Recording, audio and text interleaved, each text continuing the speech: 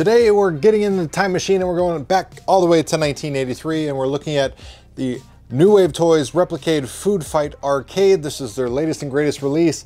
As always, I always have to commend New Wave Toys on their super collector-friendly packaging. The box comes in a box that comes in a box and has all sorts of padding and protection, and it's just fantastic option out there. One key detail I want to point out is the outer carton has this, this side up, fragile Atari incorporated, do not fork this side. This awesome aesthetic that you would find anytime you bought one of these old school arcade machines and had it delivered directly from the manufacturer. It would show up in a giant cardboard box on a pallet just like that. We're looking at the Food Fight Arcade. This is specifically the pre-order exclusive variation. A couple of differences it has is the kit up here has a striped shirt on the artwork, as well as we got yellow T-molding trim, whereas the normal release has black and he has a just solid color shirt. Those are the subtle differences between the two. New Wave Toys was nice enough to send this out to me to go ahead and review. I've reviewed every single one of their cabinet releases today. I love all their products. I've got everything from their New Wave Toys Replicade line. Machine itself ain't too bad on the eyes either. Artwork looks beautiful, vibrant colors. I always love the design aesthetic of these cabinets that, have a little more customized shape. They don't fall in line with the cookie cutter designs that some of those companies back in the day were doing. So like Taito, they had a lot of their cabinet games all aesthetically basically look identical to one another. I like them when they all look unique and different from one another.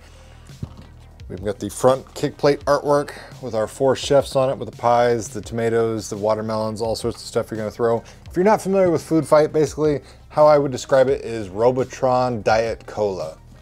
So this is a much more tame version of Robotron, single joystick instead of 2 joystick, but plays very much the same. One thing, key detail, this is an analog joystick, which is absolutely phenomenal that New Wave Toys can make something so small that still functions, because this is not something you're gonna be able to go to a manufacturer and say, hey, go to your shelf and give me this part or this part. No, New Wave Toys has to invest to make all these customized small components on their own, which I know is expensive, and I greatly appreciate the added details they went to. This is another one of their newer releases where we have the CRT lens effect screen on here. So basically it concaves and convexes where it manipulates and distorts the screen image a little bit. The screen itself is behind this lens. Has a little bit of contour around it, so that way it actually kind of looks like an old school CRT monitor that you would find in these arcade machines. So LCD behind it, but it still has that kind of CRT look. If you want to go further into it, you can go into the customized settings on this machine and add scan lines, so that way it really kind of looks like that old school arcade monitor. But control wise, you got your volcano buttons for player 1 and player 2. You got throw buttons to throw your food left and right, your analog joystick, and your coin buttons here. You push those in to add your credits. You can actually open the coin doors, which I think is fantastic. The marquee lights up just like all the other Replicade arcade machines. It looks beautiful, no light bleed or anything like that. We do get added accessories with this machine. So first and foremost, you get your operator's manual that is made to look like the original operator's manual that these arcade cabinets came with. So I think that is always an amazing touch that they go to that detail, find the original artwork and the graphics of the operator's manual and use them. There's a warning, you'll see right here, it says warning, banana top joystick is for display purposes only and not recommended for gameplay. You're like, what are you talking about? So it comes with a banana. You're like, why does it come with a banana? So when this game was first being tested in the markets, they put a banana joystick on it because number 1, it fits the theme, and number 2, that's an idea that'll get kids and adults alike to say, hey, what is that machine? Let me go put a quarter in it. It's got a goofy looking banana joystick. So as an homage to that, they've included a banana topping joystick. So when this machine actually got released to the public, they actually decided not to use the banana joystick and just use the standard analog joystick, which I don't blame them. This would have probably got broke off immediately by kids back then. But if you want to use it, you can go ahead and unscrew the little ball top here on the joystick, and it goes right over the top. Now it doesn't screw on or anything like that, which is part of the reason why they're saying display purposes only, don't use it. Can you use it? Yes. Is it going to be the best experience? No. So I recommend you listen and adhere to the suggestions of New Wave Toys and really don't use that banana for anything other than your display purposes. Another cool accessory we got is these 3 chewed up pieces of bubble gum. These are stick-on adhesive little stickers. You can put them anywhere on your cabinet or anywhere in your diorama or whatever. But if you've ever had a run-in with any of these old school arcade cabinets in real life, I can guarantee you there's chewing gum stuck somewhere on that machine, whether it be inside, outside, underside, you name it. It's pretty impossible to find a 30-year-old machine that didn't have a wad of chewing gum shoved in it somewhere. So I think that's an awesome little touch, and of course it goes with the Food Fight theme. And with all Replicades, we get these little micro mini quarters. Again, the coin doors, you just push the buttons to add credits. You don't actually have to put these tiny little quarters in there if you want to play a game, so don't worry about that. We also have a couple extra little rubber feet you can stick on the cabinet anywhere. It does come with rubber feet on the bottom side, so if you're putting on a smooth surface, don't have to worry about it sliding all over the place.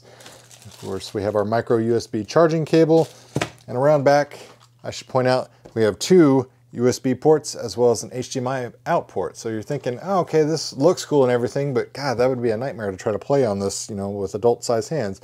And you'd be partially right. Thankfully, you can connect this to your television of choice, connect your game controller of choice, plug it in here, connect it to your TV, and then voila, you can essentially play this game with a standard controller on your HD TV. And that's what I'm going to show you how to do right now. All right, so now we have the cabinet hooked up to an LCD TV via HDMI. I've got a USB Xbox One, just run-of-the-mill controller plugged into the back of it. Everything's straightforward. Keep in mind, once you do plug the HDMI cord into your TV, you're not going to get any display on your actual unit. The marquee and your buttons and all that will still be lit up and everything, but the LCD display on the arcade itself will not. So I'm going to hit select, which I would expect to be my credit, and sure enough it is. Hit start.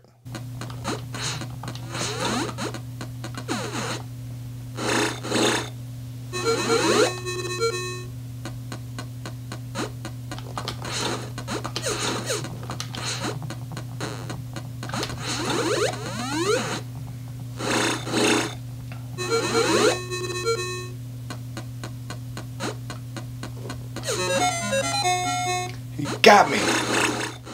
In my opinion, this is another successful, amazing release from New Wave Toys with the Replicade lineup. I mean, it's super versatile with the HDMI output and the USB inputs and things like that.